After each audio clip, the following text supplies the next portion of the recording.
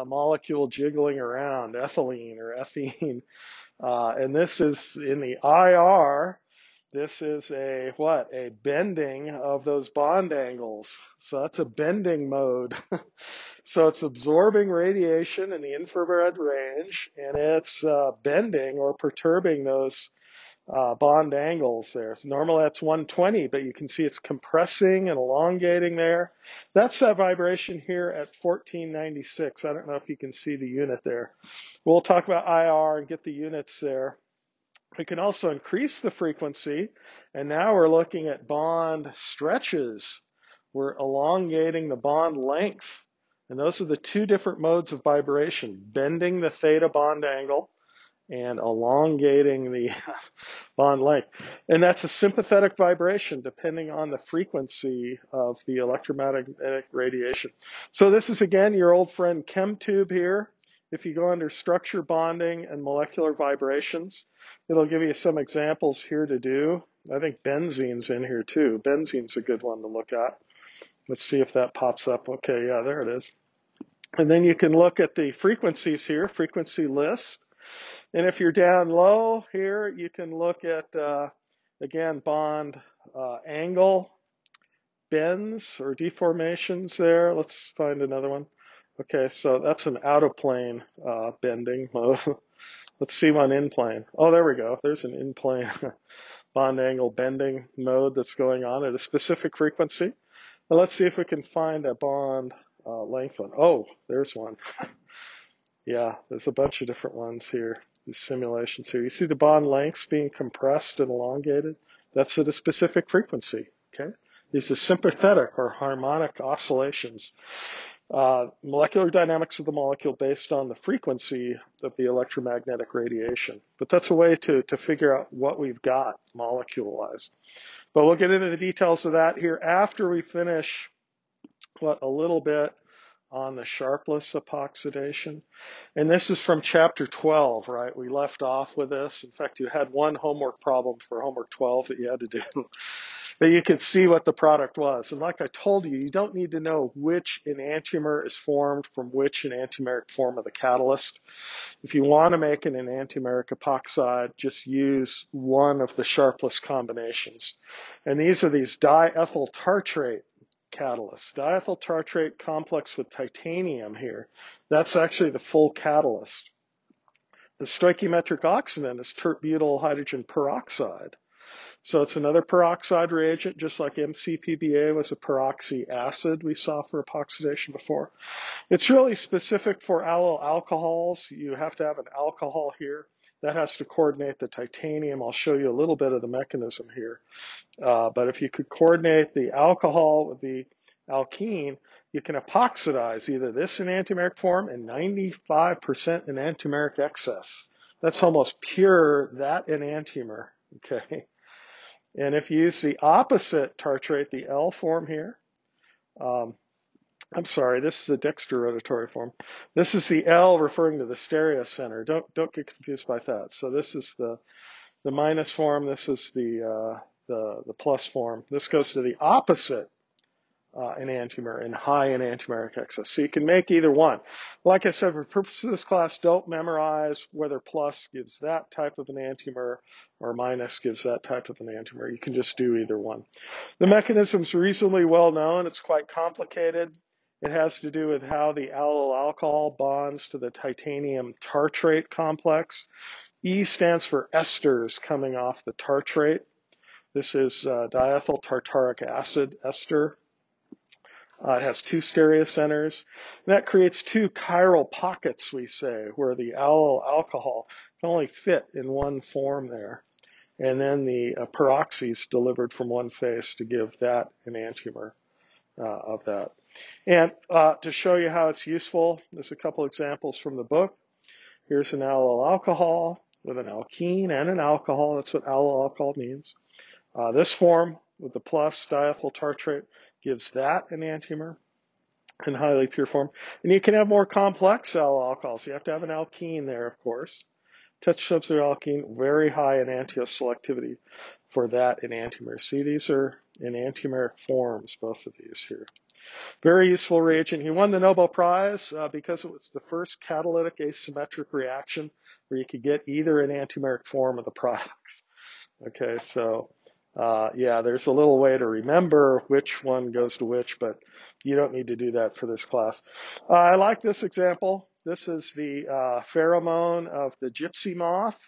This will attract moths from all over, from miles around. It's one of the most sensitive insect pheromones known.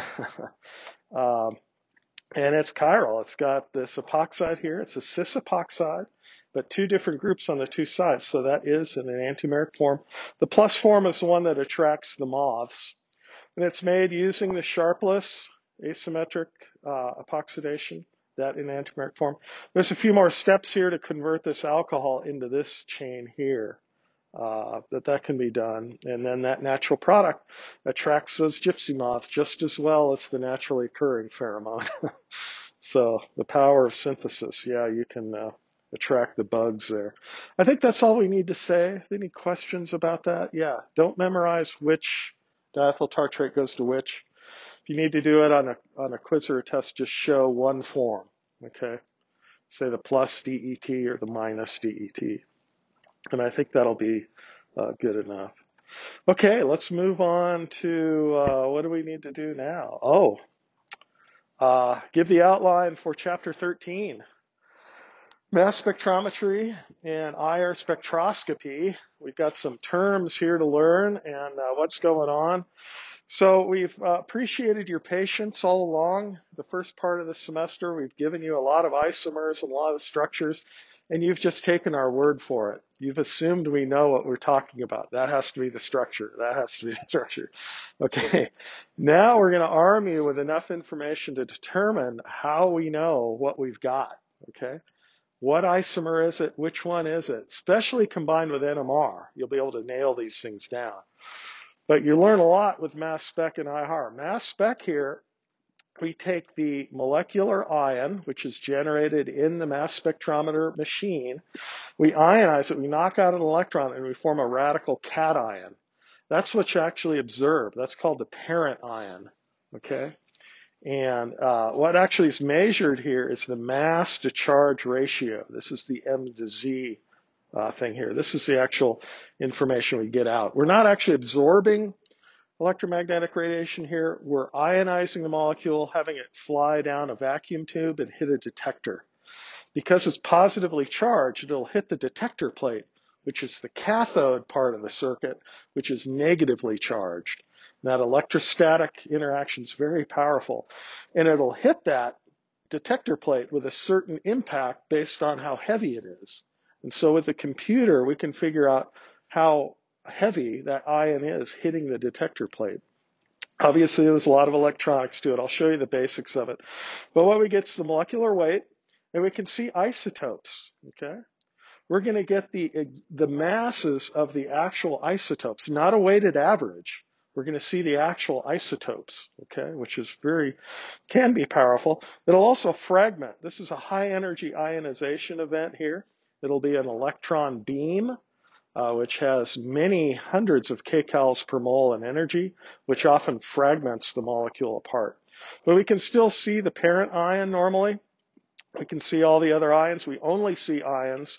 The base peak is defined as the biggest peak. That's usually the most stable cation. Usually it's not the molecular ion. It's often the major fragment. Okay. The nitrogen rule means that if it has 1 or 3 or 5 nitrogens, it'll have an odd mass, the molecular ion. If it has an even number of nitrogens, it'll have an even mass. Okay. And if it has 1 nitrogen, the molecular or parent ion will be odd, like I said, and all the fragments will be even. Now, if it just has carbon, hydrogen, and oxygen, the parent ion will be even and all the fragments will be odd. So you can kind of tell a lot there.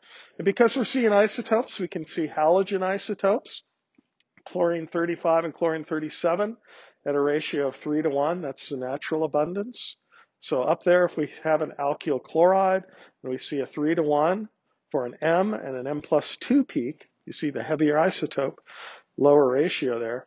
That's often diagnostic of halogens. If we see a 1-to-1 parent ion up there, that's bromine, 79 to 81. They have an abundance of 1-to-1. So we can tell a lot about if we've got halogens in there. Fragmentation, I'll show you a little bit about that. I won't emphasize that though. Okay, I'll just show you a little bit about it. Types of mass spec, high resolution. It's always in high resolution mode, or HRMS, and we can see the exact mass. And I'll show you it here. I've got an example on the board. Gas chromatography, we can separate molecules if we have a mixture first, and then shoot each pure peak into the mass spec. Okay, there are other ways to ionize. Electrospray, ESI is the more modern thing, or MALDI with laser desorption to do bigger biomolecules. But we'll stick with electron impact, or an electron beam ionization, or EI mode. And then we'll do IR, which we just showed there with the graphics from ChemTube. This is true absorption of electromagnetic radiation. So we're shining photons of specific energy onto the molecule, and they'll absorb in the IR range to excite what? The deformation of bond angles, which is the theta bond angle, or the bond bending, we say. Or it can excite the bond lengths.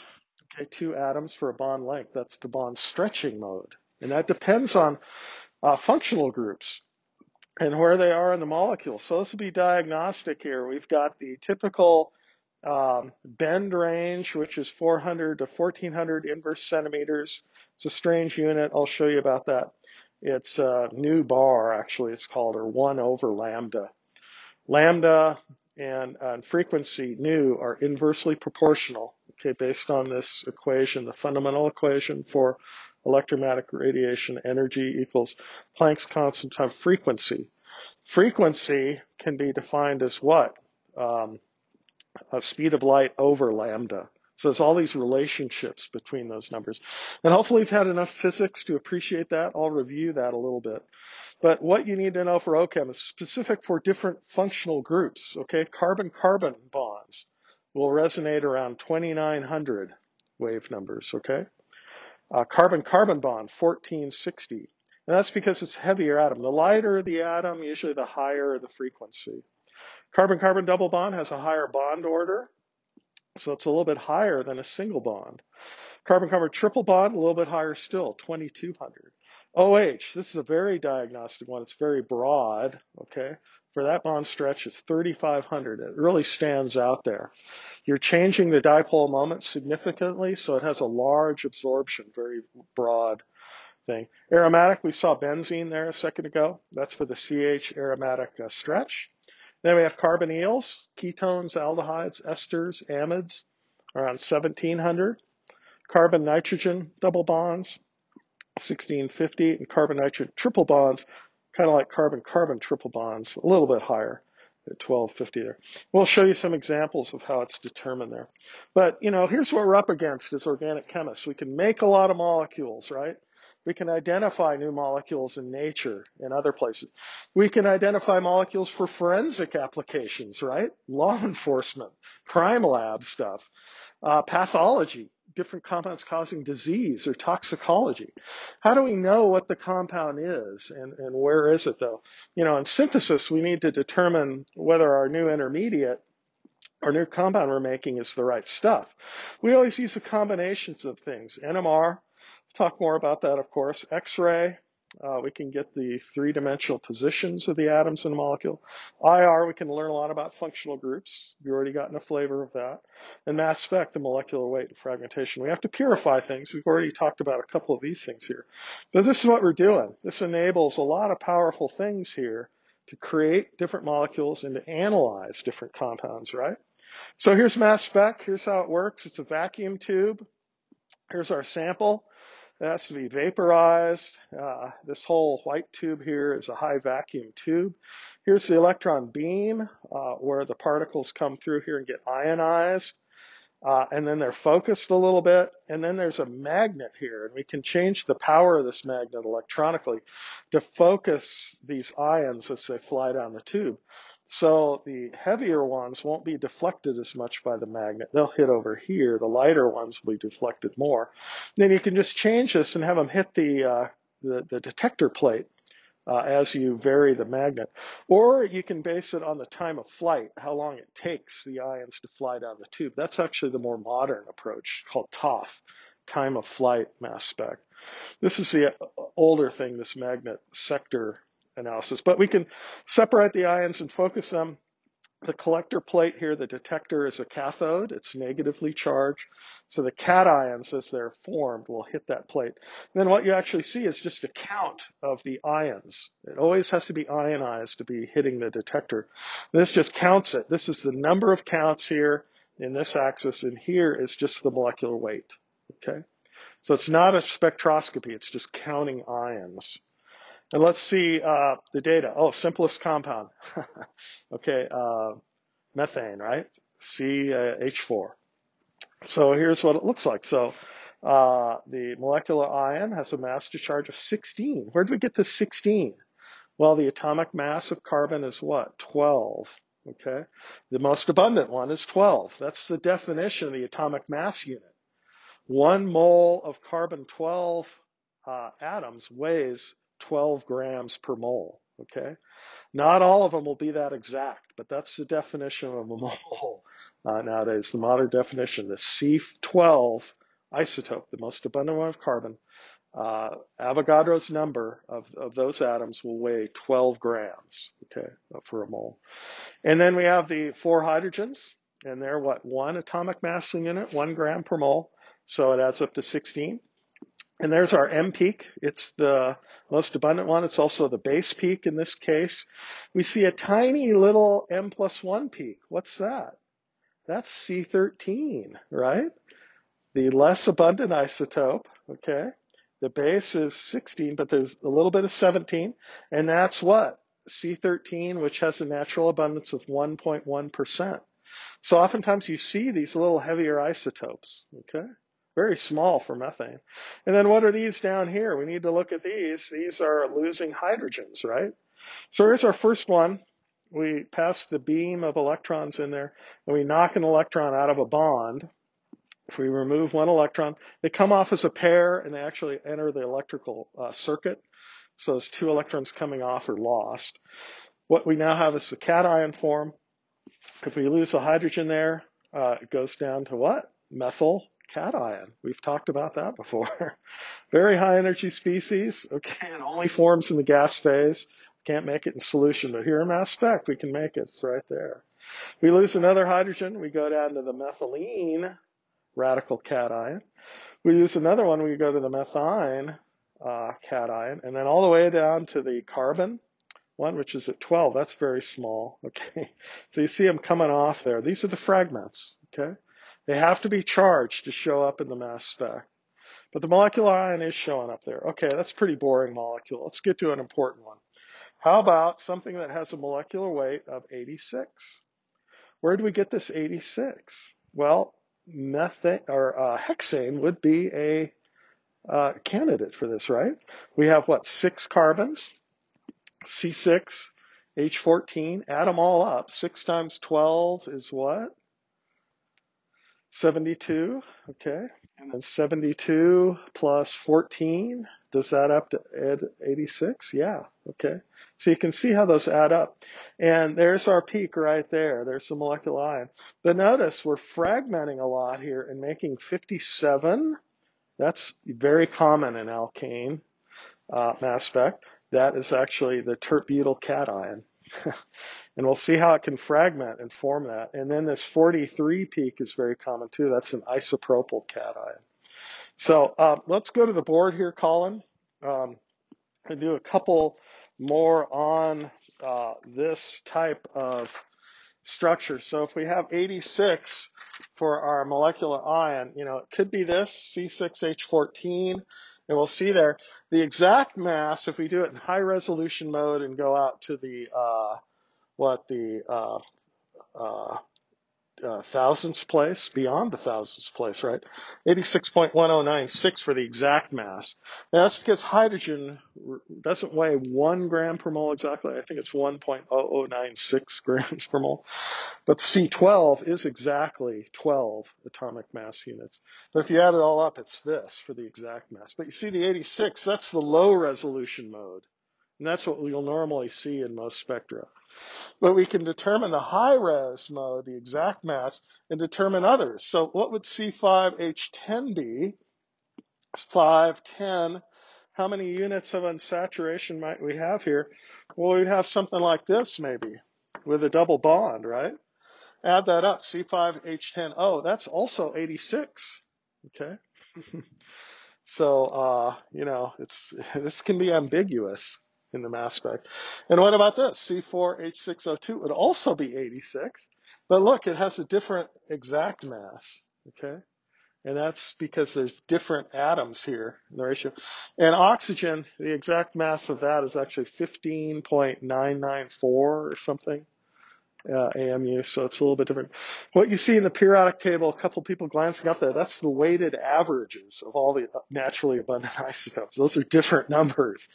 What we're looking at here is the masses of the isotopes themselves. Okay, so that's the difference there. But you see, what would be a compound of candidate structure here? Well, we'd have C4, the max would be 10. We're down to 6 here. So how many units of unsaturation here? We need 2, right? So something like this maybe would be a candidate here.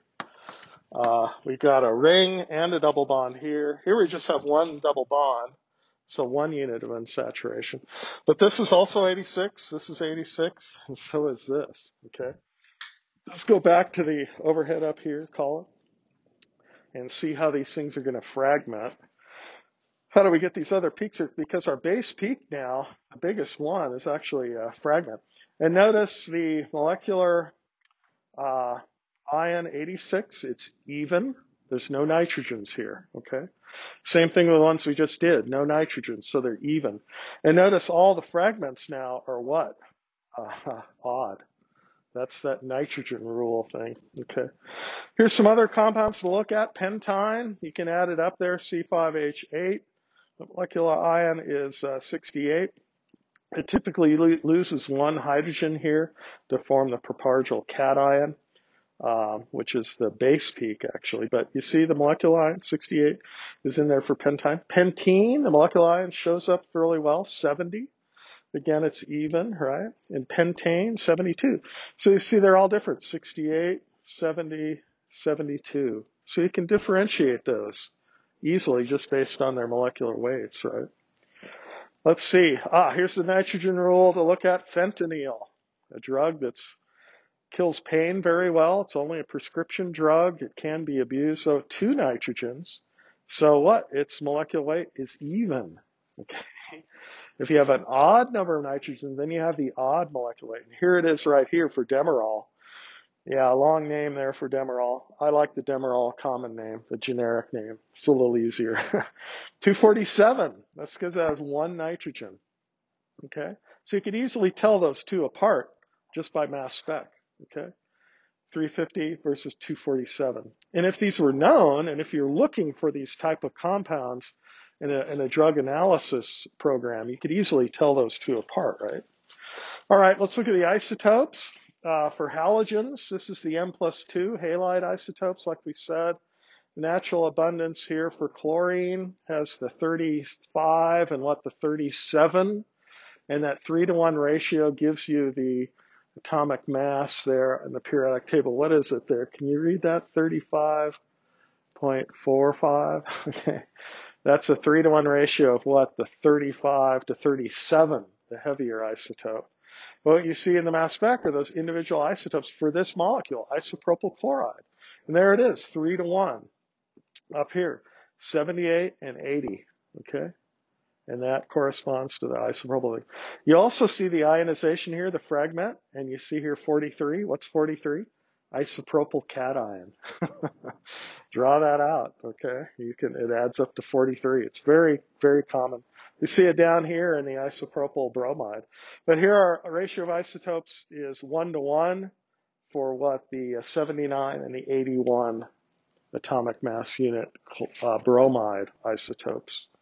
There they are, 1-to-1 for 122 and 124 for that. So you could easily tell these apart, not only the masses here, but also the ratios. Okay, very diagnostic. All right, let's get to this fragmentation here and how this works. We knock an electron out of a bond to make the radical cation. And, you know, one of these bonds only has 1 electron in it now, okay? So it is unstable, but it is charged, so it's flying down the tube. Okay? And then it starts to break things off. So if it breaks off just a methyl here, and a neutral methyl radical comes off, then you have a new cation. That's at 71. That's not very abundant. What is more common is to lop off a bigger piece here and have a butyl piece that isomerizes to tert-butyl cation. And these things do rearrange in the tube. And why would it go to tert-butyl cation? And there it is at 57. Okay. And then this can also go to an isopropyl cation right here at 43. And then loss of hydrogens give these other smaller peaks that are lighter than that. But I think that's all we need to know. We see an N+1 peak also at 87. That's a C13 isotope. N+1, yeah. Okay. Well, and that's all we need to see there. The graphics in your book shows this as an N-butyl cation. No, this isomerizes to tert-butyl. The primary one is not as stable as the tertiary. And yeah, don't worry about the mechanism of how that works. I won't talk about that, but fragmentation is known. Here's a couple other fragments to be aware of. Ketones fragment by breaking a bond on the side of the carbonyl to give what's called an acylium cation. And that's this 57 peak here. You see the molecular ion right here, 100 for this ketone. It's showing up. And then the major fragment, the base peak, is right there for the acylium ion. And there's our friend isopropyl cation. And where is it? 43? Yeah, very abundant. Okay. So everything we've talked about stability-wise, you see in mass spec. This is out of a different book. This goes over fragmentation of alcohols. I'm not going to go through that, but it's fully analyzed here. You can go through and look at these ions and see where they come from. I won't hold you to that. In fact, I'm downplaying fragmentation. Don't worry about it. Okay. The mass spec gives us the molecular weight. It can be combined with chromatography. This is gas chromatography, or GC, where you introduce a sample that has a mixture of compounds. In nature, a cell will have thousands of different organic compounds in it. We often do a purification beforehand to get it down to a manageable amount, 10 or 20 compounds, okay? Doing forensics analysis, looking for different illicit drugs, there'll be a standardized panel that this will be compared to, okay? So crime labs are very good at this kind of thing, and chemistry labs at hospitals are very good at this, determining what pathology may have been caused by what compound. And so a GCMS instrument has a column here, which has an immobile phase, which is usually fine silica gel. You introduce the material here, and there's a vacuum that pulls on the material. It travels through this column, through the silica gel, based on polarity and molecular weight. The lighter, nonpolar things will come through quicker, okay? And as they come through, they're shunted into the mass spec part, ionized, detected, and then the computer looks at the mass spec for each individual compound, which is really cool, very powerful technique. So here it is. This is the GC part, this chromatogram. It's coming out at different times. These are called the retention times. Don't worry about that. But here's where we started the injection. Here's the most volatile one coming out, or the least polar one. And then the mass spec did its thing. So you see the individual mass spectrum for each individual compound. Okay? We can determine which is which. Here's one that's often analyzed, right? THC. Where's this come from? Tetrahydrocannabinol. What's the illicit source here? Well, it's legal in many states now, right? Marijuana. Okay. This is the bad actor. This is the one that causes hallucinations and problems. Okay. If you drive under the influence of this, you're going to be arrested and prosecuted.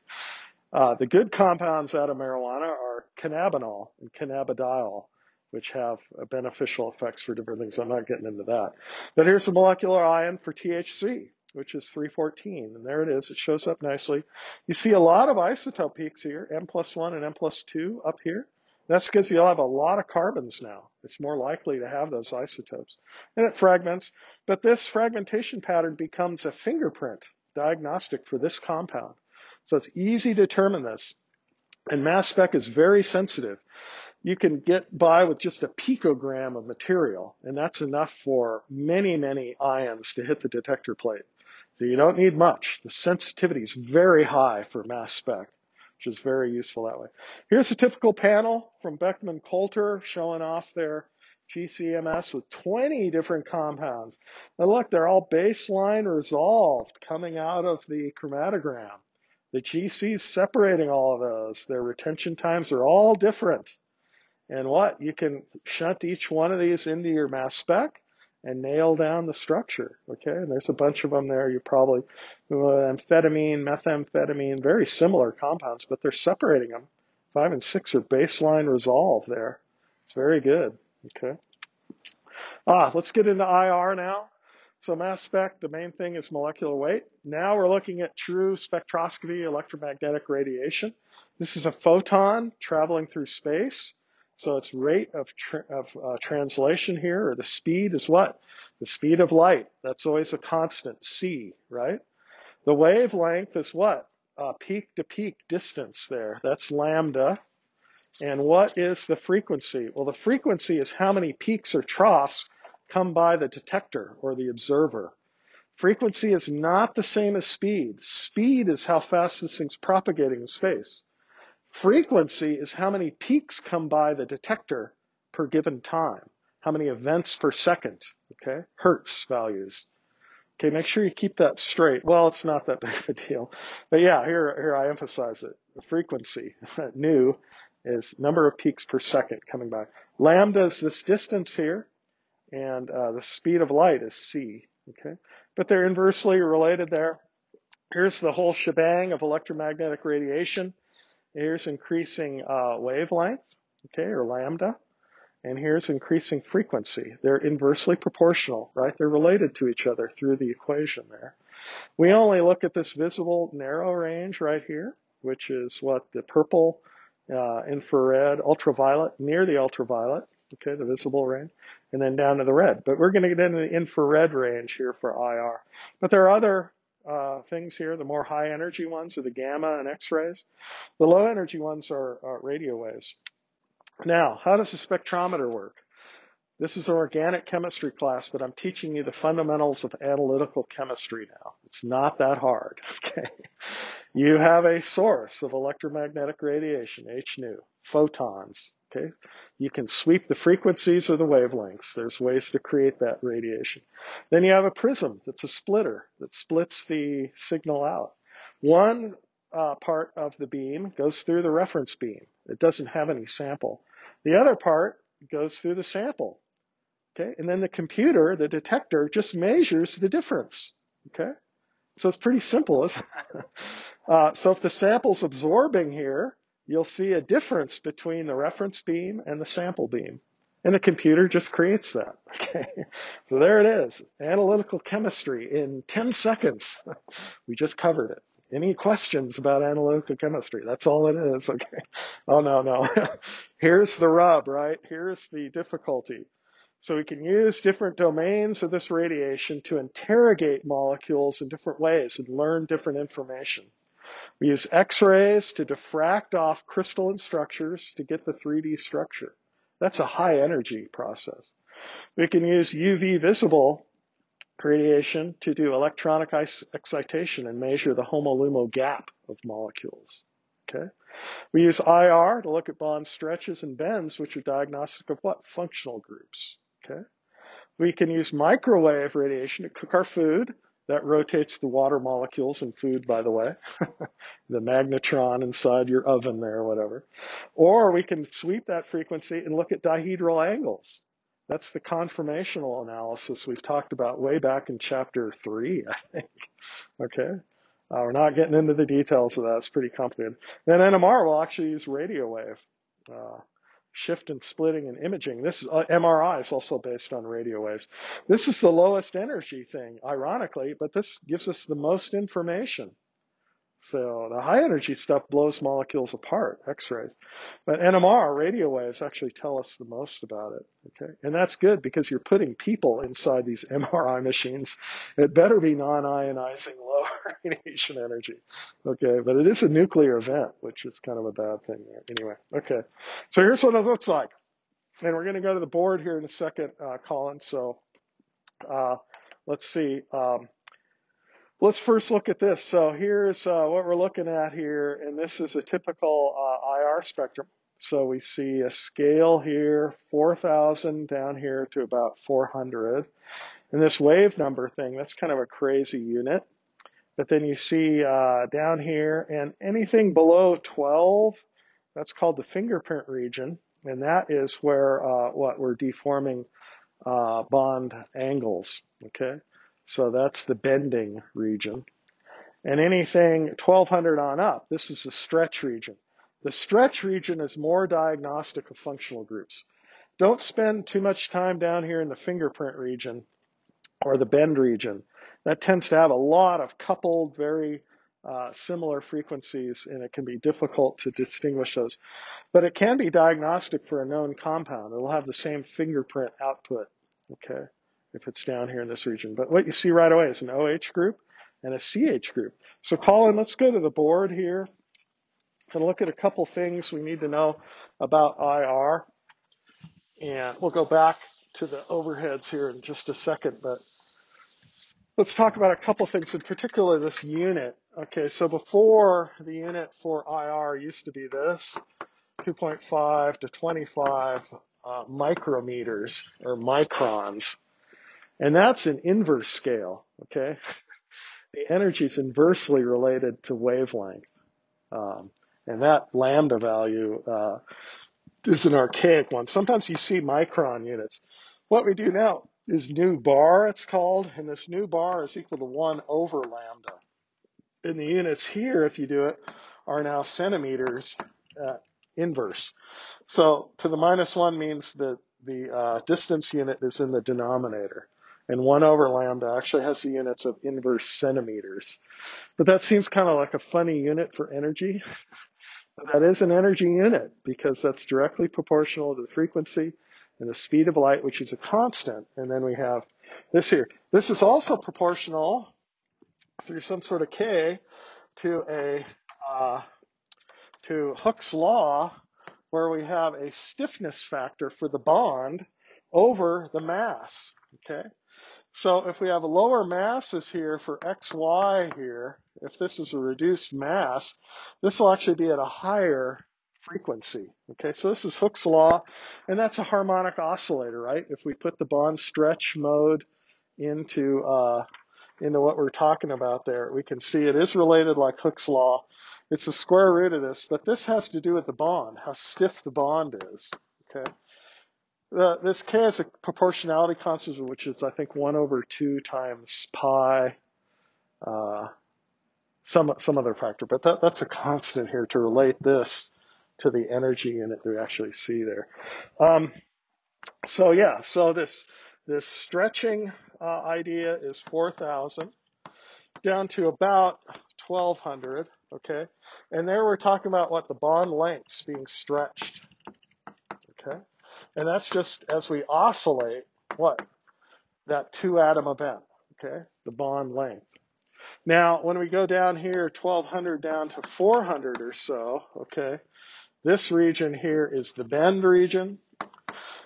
And that takes less energy. You see, the nice thing about inverse wave centimeters now, it's directly proportional. High energy here on the left, low energy here on the right. And that's a bend deforming what? The theta angle, which is an X, Y, Z type event where we're deforming this, right? This is the theta. This is different bend-wise than the stretch, which is the bond length.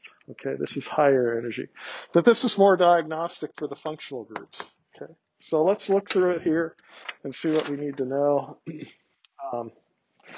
Yeah, there's an alcohol. We see a CH around 3,000. And we see this big OH absorbing here. Now that's the OH stretch, right? And that's because it's hydrogen bound, and as that bond oscillates, gets bigger and shorter, it's changing the dipole moment. So we have a large region here, and it absorbs almost all of it. This is in percent transmission mode, so if it's 100% transmission, nothing's absorbing at that frequency. And again, this is a sympathetic vibration, so nothing's being absorbed here, but when it gets to this frequency, it's activating that bond length to vibrate. Okay, so it's always a sympathetic response to the applied electromagnetic radiation, and then the CH there. So here it is. The higher energy things are down here, the lighter elements. Okay, and then things that are triply bonded, and then doubly bonded, and then singly bonded that are heavier. And that should make some sense energy-wise, and by Hooke's law, that equation up there. So let's look at some specific ones here. So there's a ketone and an ester, okay? So we have CH groups all over the place, and we have a carbonyl, which is sharp, but it absorbs a lot. And that's typically around 1700, very diagnostic for carbonyl. So know the frequency for carbonyl. That's one you should memorize. And know the one for an alcohol, 3500. So I'll give you a few that I want you to know. And by focusing on those, you'll figure out most functional groups right away. Well, look, the fingerprint regions are really complicated. We're going to stay out of that region, okay? The ester is similar there, about 1700, so you really can't tell these two apart. They're very similar there, okay? Have to go to MassSpec to figure those out. So here's the ones you need to know. OH. NH is similar. Don't worry about that.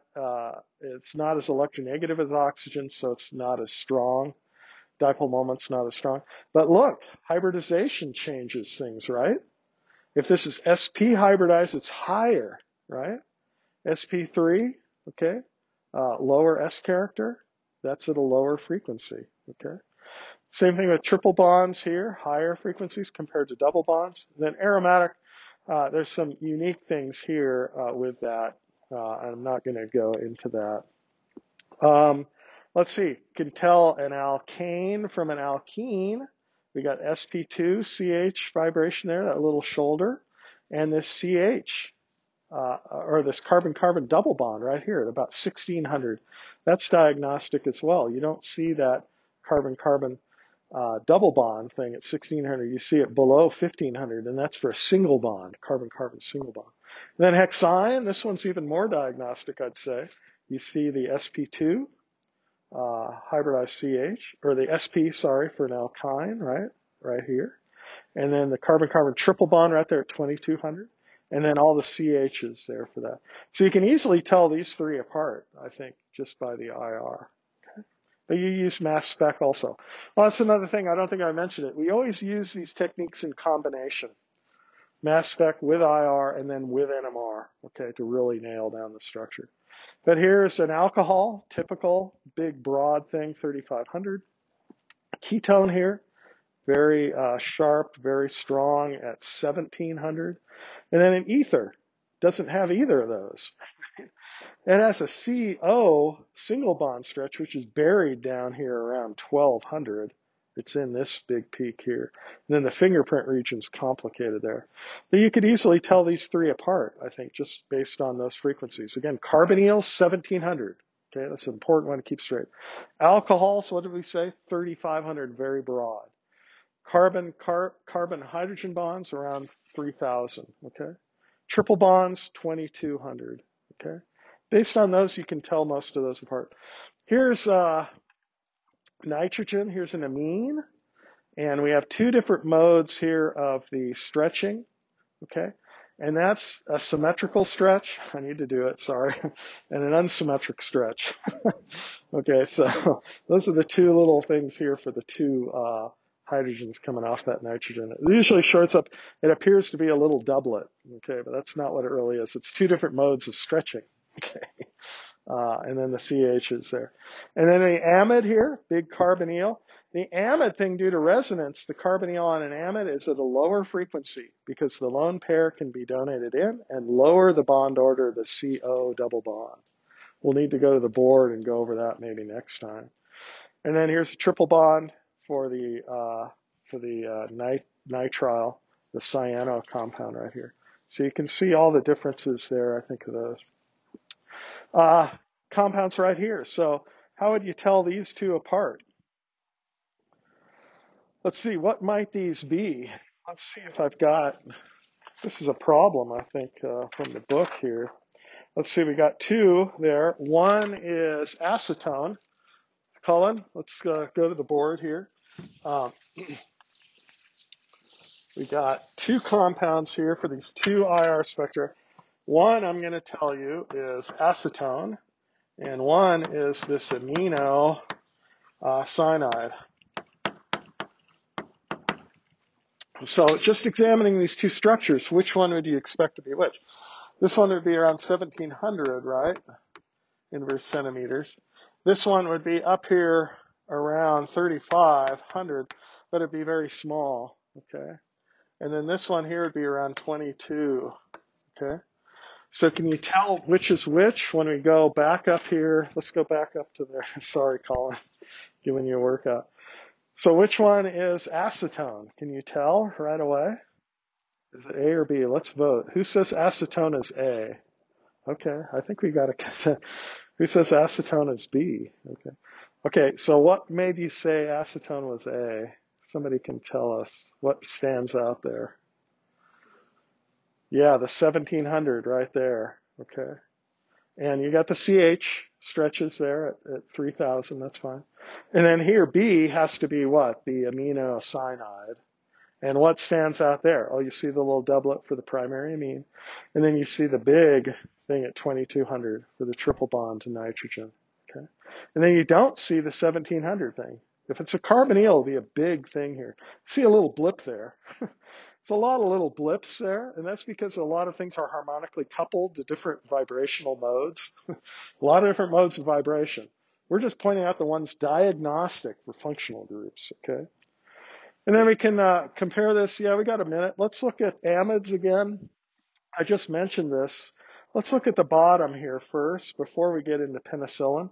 Penicillin's a natural product. It comes from fungi. So Alexander Fleming, maybe you've heard the story.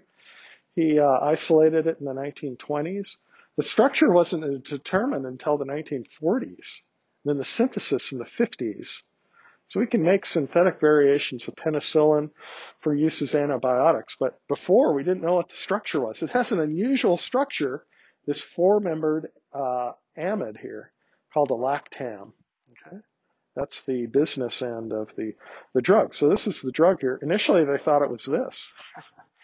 But yeah, let's look at amides specifically. So an amide, because of the lone pair resonance here, if you take this lone pair and draw the resonance here, you have a carbon-oxygen single bond, which is a lower bond order, which lowers the frequency. Okay, so they're below 1700. They're often 1650 or even lower if there's more resonance there.